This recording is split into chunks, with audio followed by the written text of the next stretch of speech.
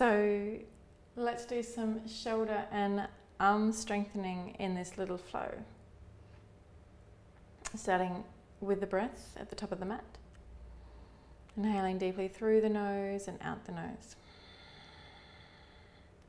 Ujjayi breath.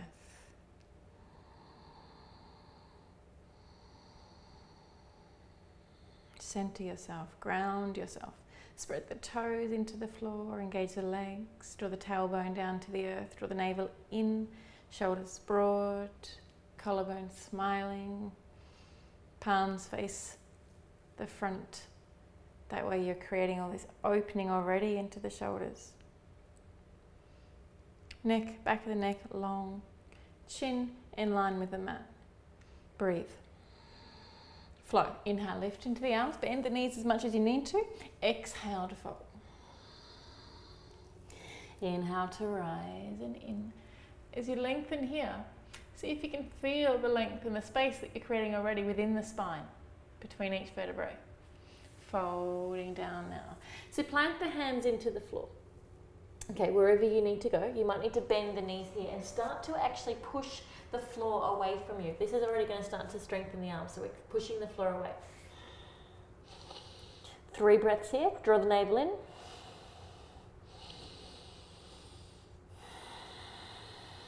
Beautiful. Lower yourself to a plank position and bring the knees down onto the floor. A little bit more strengthening for the shoulders and the arms. Elbows are going to draw back. So this is our modified variation of chaturanga. So slowly draw the elbows back and leading with the shoulders. See how my body stays in one long line? A lot of people I see just want to dip down here. Okay, so keep it all in one long line. Good. Inhale to lift. Exhale to lower. Inhale again. Exhale, return, third round. And exhale, tuck the toes under. We're going to lift back to a plank position. You may like to come via the knees or straighten the legs and lift straight back up. Use the shoulders. Keep the shoulders away from the ears. There's a lot of this going on. We'll just keep the shoulders back away. Draw the navel in, lift. Good. Peel back to downward facing dog. Breathe it out. 2 breaths. So what a lot of people forget is that when we're moving into a plank position from downward dog, that is actually a lot of strengthening into the arms just there. So slowly guide yourself forwards to a plank. See how my arms are on? And then exhale back. Downward dog. There's 2 more of those. Breathe it in. Shoulders just come over the wrists here. Exhale back. I've also got my fingers spread wide. 3rd and final. And exhale back. Good. Lower yourself to the floor. Untuck the toes and then drop the forearms down to the earth as well. So you want to ensure that your wrists are lined up with your elbows, are lined up with your shoulders. So it's that. Not that, not that, not that, not that, but that. From the back, shoulders away from the ears. Draw back and down, open through the shoulder blades through here. And then you've got this pushing action, okay? This pushing action with the forearms, like you're pushing the forearms into the earth, like you're pushing the earth away. Okay, so let's put those 3 parts together. Forearms, pushing the earth away, shoulders away from the ears, open through the upper back. See that difference? From sinking to opening. Good, so the knees are underneath the hips if they're not already. And we're just going to inhale and come forward over the hands. And then exhale to come back. Keep pressing into the forearms here, as well as the wrists. Breathe in and move forward. Breathe out. Backward. Breathe in forward. Breathe out backward. So this is preparation for your forearm balance, okay? We're not going there today, but if you want to add on, you can tuck the toes, lengthen out the legs, and apply exactly the same method. Breathing in to move forward, out to move back.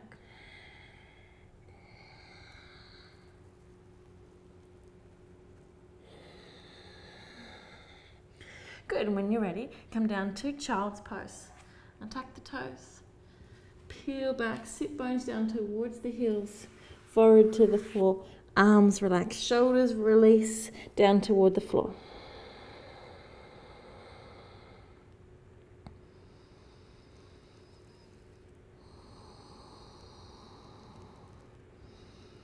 Beautiful, release the hands back out in front. Lift back to down dog. We're going to come into side plank, which is another arm and shoulder strengthener, and it's a balance as well. But I want to take you into a modified version. If you know the full variation, feel free to come in. Otherwise, lower your left knee to the floor, ground your right foot into the floor, and keep your left wrist stacking underneath the left shoulder there. And then with this right arm, you can lift it. So you're in effect strengthening the base arm and shoulder that's supporting you, and you're opening and lengthening through the top one.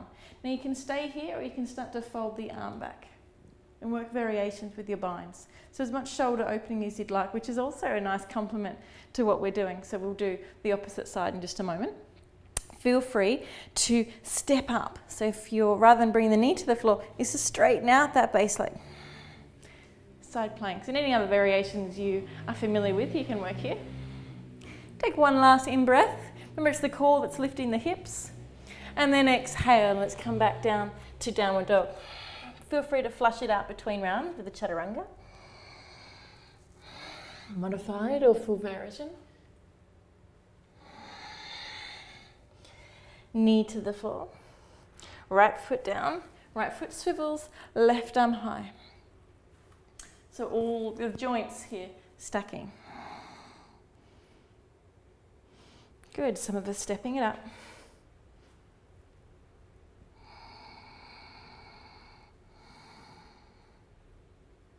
So some of you with any sort of neck tension, you just want to keep the gaze down towards the base hand. Otherwise, feel free to look ahead or up towards the sky. Last breath in. And exhale, turn the gaze back down. Return the hands, downward dog. Feel free to flush it out.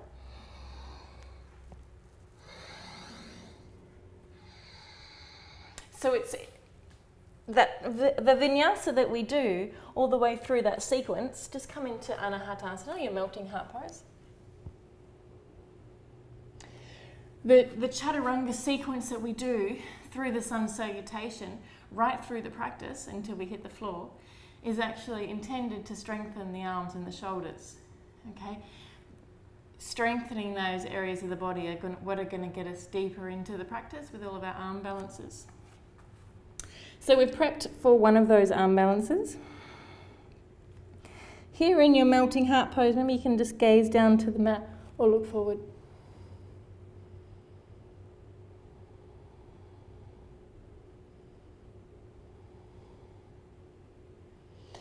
Good, so remember the prep up for the forearm balance. We're going to do a similar thing, but this time we'll use dolphin hands, or dolphin, the series is a dolphin series, but it's actually hands that we use to headstand in, because it's headstand prep.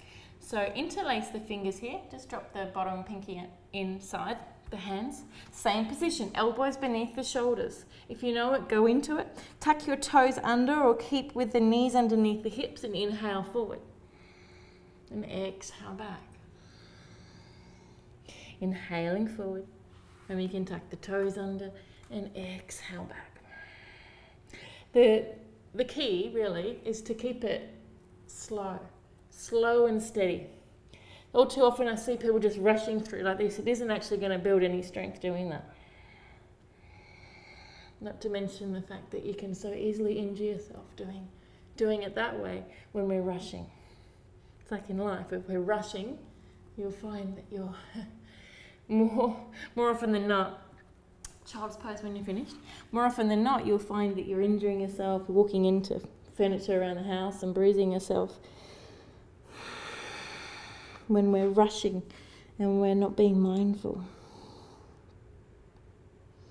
I was one of those people actually. Before I found yoga, I'd find bruises on me all the time. Wonder how I'd get the bruise. Walking into desks and doors, car doors, that was a big one for me. Not to say that I don't ever do it anymore, but I certainly wake up with Not nearly as many bruises.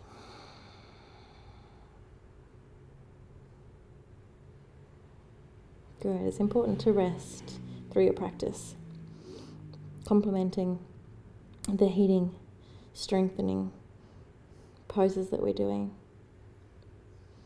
So remember we were playing with handstand at the very start of the class. We were pressing the hands into the floor from a forward fold.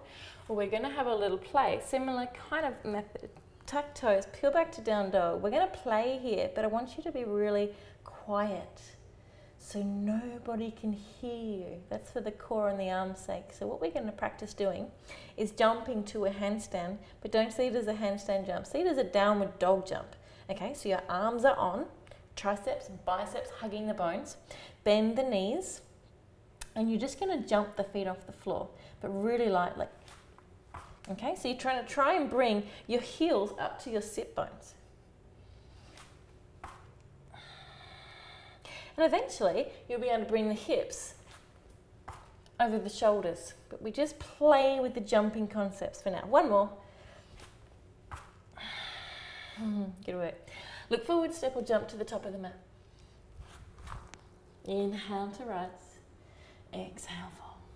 Bend, brush and reach to the sky. Hands into prayer. Chair pose. Another beautiful arm strengthener is holding the arms up here in our chair. So hug the muscle into the bone.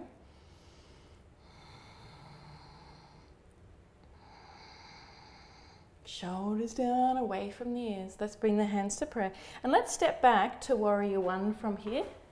So back foot into the floor, 45 degrees, lift into the arms. So again, we're strengthening these shoulders.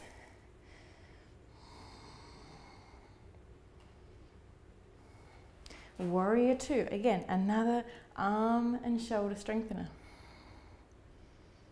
So is our reverse warrior, right hand to the thigh, left to the sky.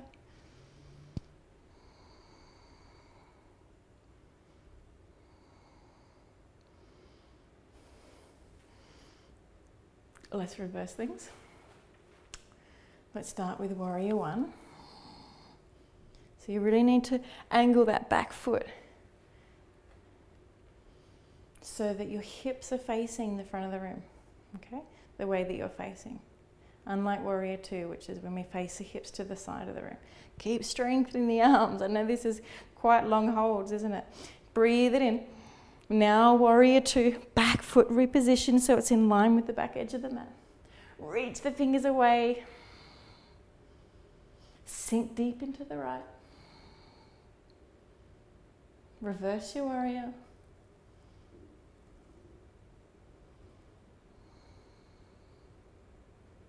Good, and come out, warrior two. Lengthen out the right leg for me. Turn all 10 toes to face.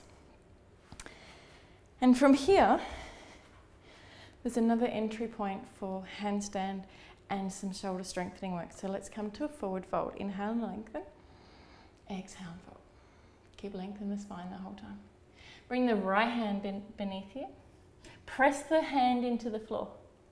So you have that strengthening. So if I was just to sort of let it hang out here, I'd be here. So keep turning the whole arm on, all spread through the fingers, all that energy into the hand. And then lift the opposite arm up to the sky. Twisting open. We're also strengthening the top arm.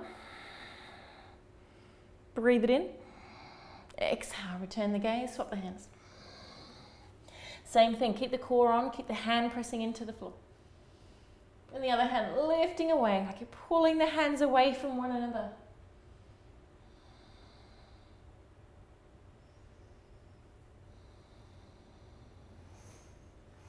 Return the gaze, return the hands. Before we leave, we'll just peace grip the big toes. Inhale, rise and lengthen. And exhale to fold. Well done, yogis. Let's walk the hands, framing one of those feet. Step it back to downward facing dog and pedal it out. I'm going to try and keep these flows fairly short for you because I'm mindful of your time. So let's just work with a shoulder stretch. Take one arm over and behind. The opposite assists the elbow coming in behind. Opposite arm reaches back. Couple of breaths. Feel free to forward fold here. swapping it over when you're ready. So that was a nice little short snapshot of strengthening the shoulders and arms. Thank you for your requests. Also, just wanted to add that even when we're really thinking about that particular area that we're strengthening, you'll find that you actually start to strengthen it. So just be mindful throughout your day and notice where you're actually using the arms and strengthening, and make sure you keep the core on and the navel drawing into the spine. Thanks everyone. Namaste.